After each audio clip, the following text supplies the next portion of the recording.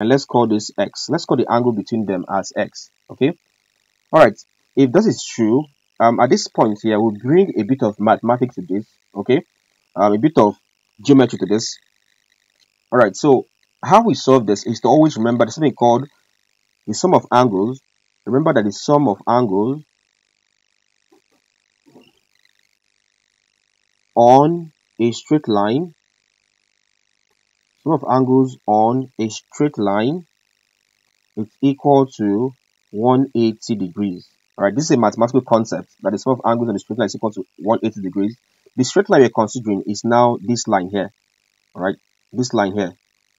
So what angles do we have on this line? On this line here, we have three angles there. The first one is I, which is this, which is the angle of incidence, taken as 30 degrees. The second angle is this one here, which you have as X. And then the third angle is this one here, which